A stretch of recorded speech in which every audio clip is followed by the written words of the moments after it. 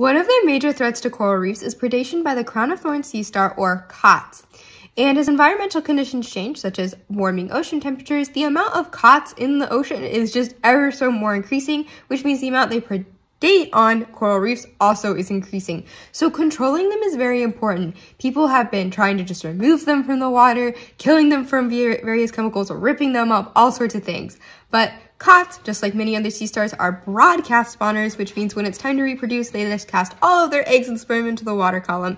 And if one starts to do it, then all the other ones in the surrounding area start to do it as well, which means that if your removal methods are actually causing them to spawn or reproduce, you're just creating more baby sea stars that are going to turn into adult sea stars that you eventually have to remove as well.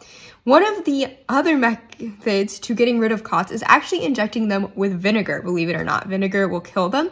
And so this paper wanted to see if, in a short-term study, if injecting COTS with vinegar would actually trigger a spawning event. And luckily, it seems that's not the case. In a short-term study, a couple days after injecting them with vinegar, the COTS died and they didn't reproduce before they died, meaning could be a very effective control for the COTS sea stars, helping out the future of our coral reefs.